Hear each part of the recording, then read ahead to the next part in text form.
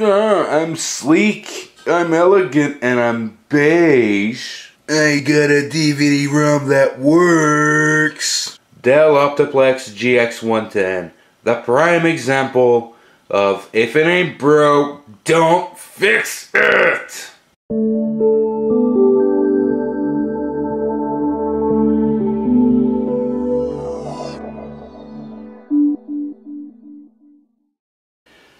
And if it works, let's use it for 6 years.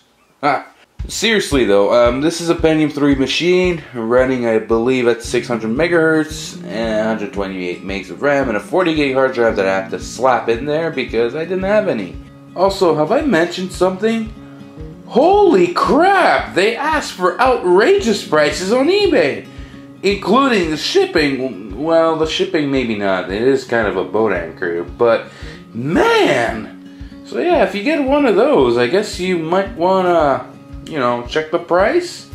Especially find out that it's not over 200 bucks. Huh. So at the front we got our floppy drive at the very top. This one comes in with the optional DVD reader, and it actually works. Two expansion ports for two additional 5 1/4 inch drive bays, like optical drives or USB, blah blah blah. This right here is an air intake, even though there's no intake fan. This is the power button with the power LED in it, reset, and the hard drive LED. Designed for Windows, I don't care, Pentium 3, and this is a little secret for later. We feed our power at the top right, parallel, serial, another serial right here, which is, both of them are covered by a dust shield. You just pop them off whenever you need them. PS2 for the keyboard and mouse, 2 USB 1.1, the VGA connector. I believe this thing has dedicated memory. Onboard NIC, which is great, and onboard audio, you can forget it, but we have it, and the stupid modem, which seems to be a trend back then. And of course, you can rent it up if you want to. To open this case, there's this little tab right here where you can put the lock, but you can slide it towards the middle, or towards the left anyways, and this unlocks the door. And how do we open the door? Let's find out. Remember that secret button? Well, let's just... it's stuck. Actually, it wasn't really stuck. It's something that really requires a lot of pressure, so... it's great to have a hand at the back. You can push it after. Pop the door, it's L shape, and... not bad. I guess you can use this as a drawing board too. Yeah, that is if you don't mind the grooves. So we're inside, and yeah. It's pretty cluttered, huh? Well, we can fix all this. We're gonna start by the power supply. There's this little tab here. You just press it down, and the power supply... of course it doesn't do it on video, but press it down. Oh, there you go. And the power supply can come right off. Well, anyways, the door does. And there's up to 3 notches, and the power supply holds itself. If it's broken, you can actually put a tool right here, and it'll do the trick. So working here is going to be a pain in the butt. Look at the screws. Yeah, it's a really bad design, except it isn't. It is a very good design. Let's see why. This is why. All the models except the GX300 and 400 have these. The 300, I believe, and definitely the 400 I know of, have the ports, the expansion slots right here. So anyways, we're gonna go here and pretty much open this clockwise and watch the whole thing come out as a tray. Look at this. Just comes right off. It's better two-handed, damn it. And there we go. We have 5 PCI slots, and some of them have ASA slots as well, and it supports long cards like sound cards, maybe some video cards. If you use a multi-IO card, what are you doing? But yeah, if you want to do it, I guess it works. We have a bit of an LED. Where is it? There's one LED and the other one's on the board. So at least it shows you that you got proper power. And we have a space with an auxiliary LED. So it's kind of a loaded daughter board actually. So now we're inside. Lovely. Okay, that's the spaghetti splat, not much. We're gonna get to that later. Under here we have one tab, two tabs basically. Pry them apart and the whole thing comes right off, revealing the heatsink and the exhaust fan, which pulls out the hot air from the heatsink going here to the exhaust thanks to a piece of plastic. What I meant by dedicated memory, it looks like we have either 8 or 16 or even maybe 4 megs of integrated memory, but I'm not seeing a graphics chip. So is this dedicated memory for the integrated graphics? That would be a first. Over here we have 2 memory banks. And one of them's populated with 128 megs of RAM.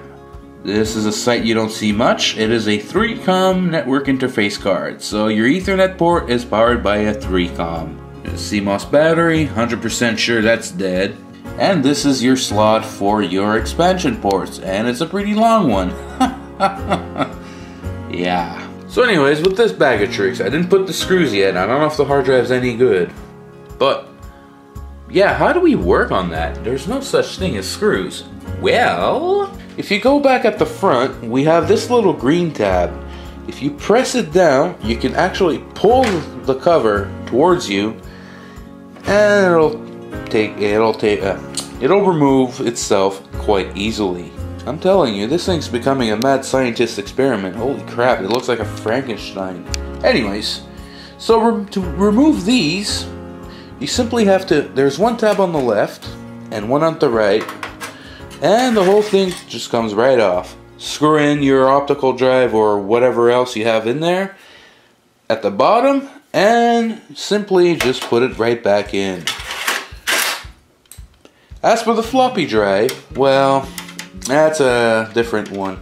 You press down this green tab and you pull it towards you at the same time if you can. There you go. So if your floppy drive fails, well, it's easy as 1, 2, 3. And I believe it is mounted at the bottom as well. And it's simple to place back, providing, there you go. Yeah, there you go. It's very simple, and here's your mechanism for the floppy when it's inserted. So let's throw this bag of tricks together, and we'll take it for a spin. Okay, so we're in the BIOS, and yeah, I was wrong about the Pentium 3 processor. It's an 866 megahertz, and I believe that's a copper mine then. Yep, the BIOS, the CMOS battery definitely is dead. So anyways, before we go ahead and proceed, it's time to take the temperature, as this thing's been on for quite a while. So now I'm going to take off the heatsink shroud and fire up this trusty thermal gun, and I'm going to check the heatsink temperature. The heatsink temperature is at 30 degrees Celsius or 86 Fahrenheit.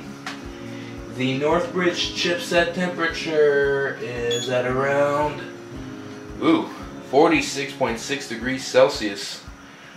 That's 115.9 Fahrenheit.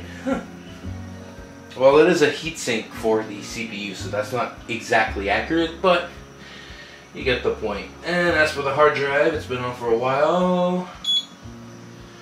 30.4 degrees Celsius or 86.7 degrees Fahrenheit. Not bad. Runs pretty cool actually. Date and time's completely wrong. That one floppy drive, zip floppy support. You can either disable it or enable it, which was something Dell offered back then. So if you had a zip drive, providing it still works to this day, well, yeah, it supports it. That's great. Of course, one hard drive, even though it says CD-ROM reader, it's a DVD-ROM. But we get the point. Boot sequence, pretty straightforward.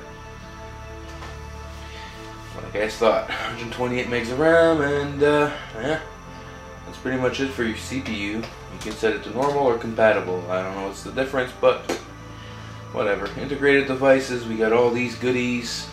USB emulation is what I'm using for my wireless USB keyboard, so it'll work on DOS-based applications or stuff that normally would not use USB right out of the bat and rather look for PS2 connection first. Parallel port, well, we have our many modes, and ours is PS2. We'll set it AT, PS2, EPP, ECP, or off. Normally it's supposed to be ECP, but for some reason it was a PS2. And PC speaker is the buzzer. Yeah, you can actually turn that thing off. This is the video digital analog converter snoop. You can turn it on or off. Not quite sure what it does. This is of course the onboard or automatic if you had a second, well, a different video card actually. Sorry. And of course you got your IRQs, yada yada yada. And it's an Ensoniq. Come on, it's an Ensoniq sound card. Okay, that's an unknown manufacturer communication adapter. I guess that's the modem. And of course the network card here, which is actually pretty cool because Dell actually can see them for the most part. Of course you got your IRQ reservations, so if you want to treat them like VIPs or Donald Trumps, then you can go ahead and do that.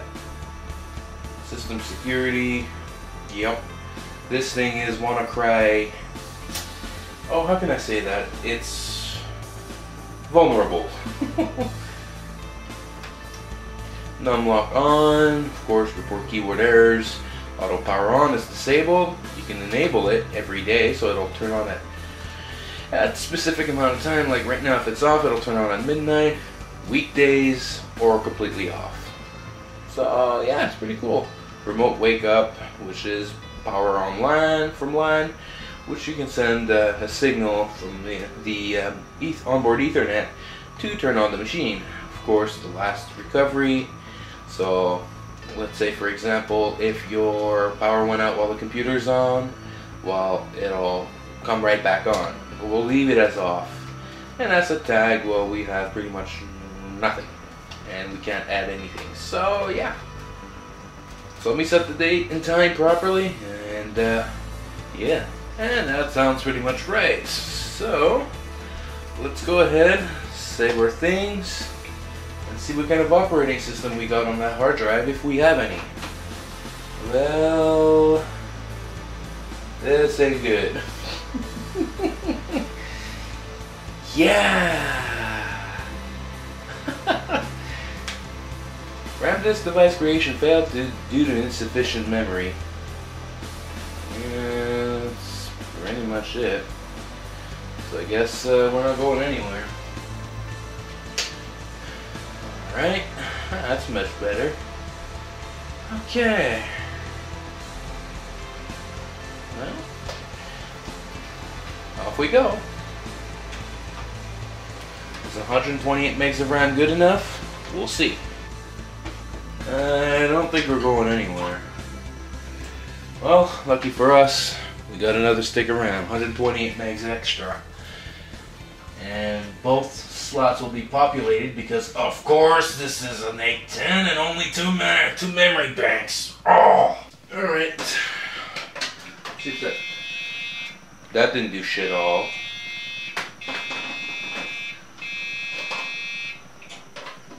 Okay, someone's not happy at all. Oh. Yeah, so it doesn't like my RAM stick for some reason. In the closet they go. You don't see any of it, but I do. Let's try a stick of RAM, but I'm not sure.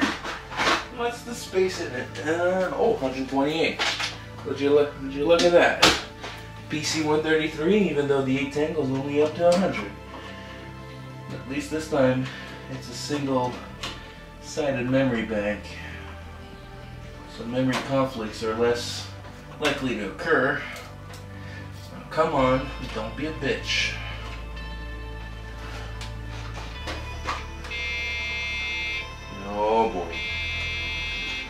Okay, well, let's forget about it. Anybody's up for a blast from the past? So for those of you who are new to Ubuntu or never really understood Ubuntu, you get that, there you go. This is how Ubuntu used to boot back then. So yeah, just imagine how much has changed since then. And let me see here. Is there a copyright? Nope. I think this was 10 years ago, actually. About nearly 10 years, yeah. We're talking to about a 9 or 10-year-old distribution right there. See how things have become? And we take things for granted these days?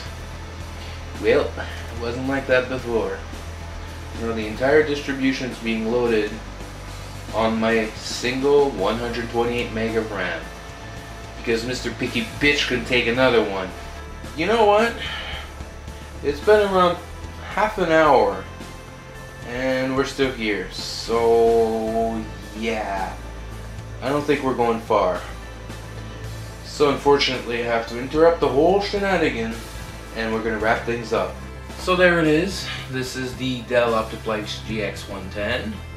And despite being a very reliable machine, it just comes to show that age does take its place. And unfortunately, while with only 128 megs of RAM, this one, you're not gonna go far really, unless you're using those super tiny Linux distributions or assembly language operating systems. But if you manage to bump it up to 256, I guess an old Linux distribution would help. But thanks to the Intel 810, I believe this is the 810E, we have option to support up to 512 megs of RAM. So 2 sticks of 256 and you're all set. And you can actually run something halfway decent. Or else you can actually just go period correct and well, with a good graphics card, I don't know about the integrated graphics, even though it's supposed to have dedicated memory. I'm not sure if you're going to be able to game too well without having a proper video card. So anyways, as for reliability, these machines are tanks. They do not want to die. And this has been something that Dell always has been known for the most part. They've been reliable machines, and they've always seemed to have the if it ain't broke, don't fix it. They've often used many designs like this for their Optiplex lines back then. And this one, I believe, has been stuck with them for nearly 7 years. So it just comes to show. Actually, is it 7 years? Actually, I'm wrong. It was 6 years. But anyways, that's besides the point. They make their generations last for quite some time. We had those beige one, we had the clamshell, we had the BTX updated, well, ones anyways, like the Optiplex 740, the 745, the 520, the 620, and now we have the newer generation, which actually looks pretty badass, actually, if you ask me. And this has been something with the Optiplex, it's just so easy to modify.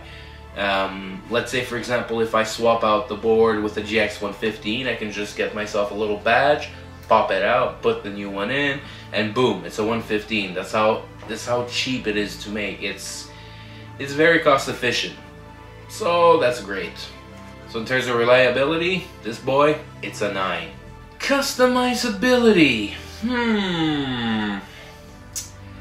Even though, yes, it does support up to 512 megs of RAM, the chipset supports up to 4 memory banks, but this bad boy limits you to 2, which is kind of stupid. But in the same sense, if it supports up to 512 megs of RAM, anyways, according to Wikipedia that is, 2 sticks of 256, so yeah, you maxed out the machine spec.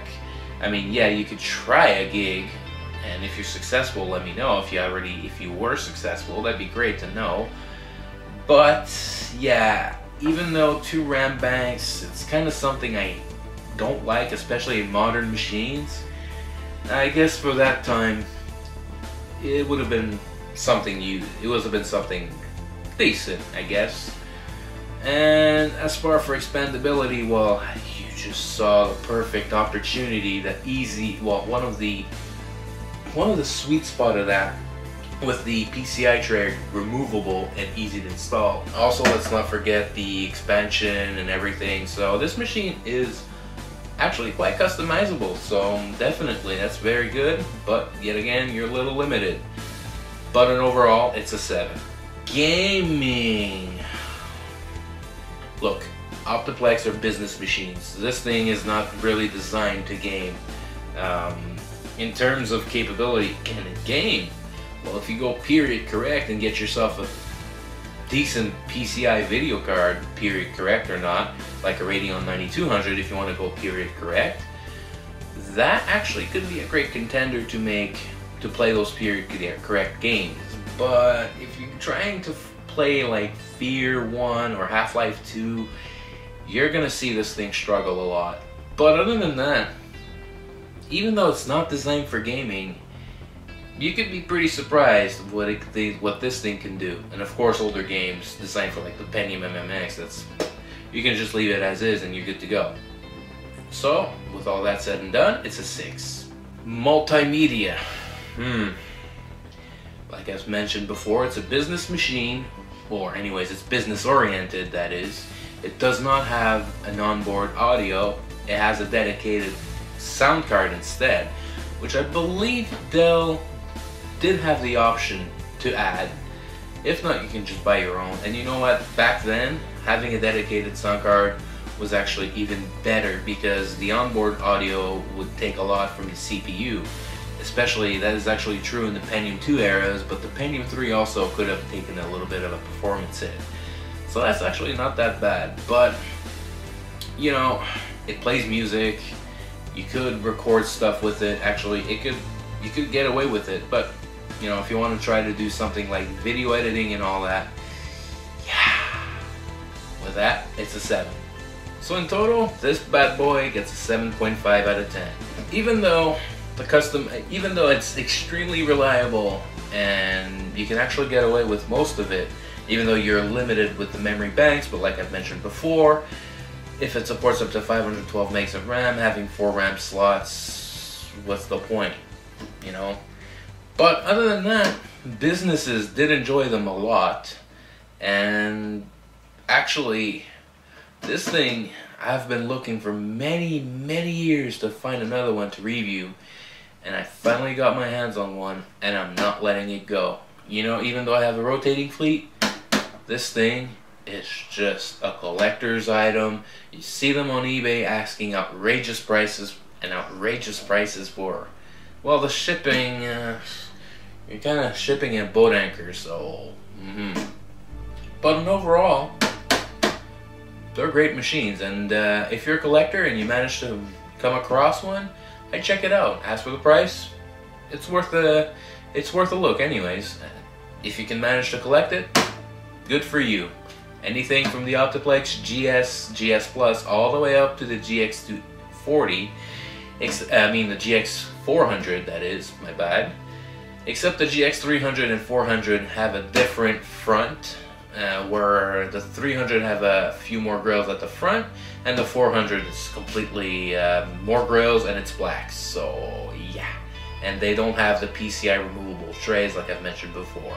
So if you have any questions, comments, anything I've overlooked or not looked at this particular machines, or have any stories you'd like to share, please feel free to leave a comment down below. And of course, until next time, stay bold and take care. I'll catch you next time.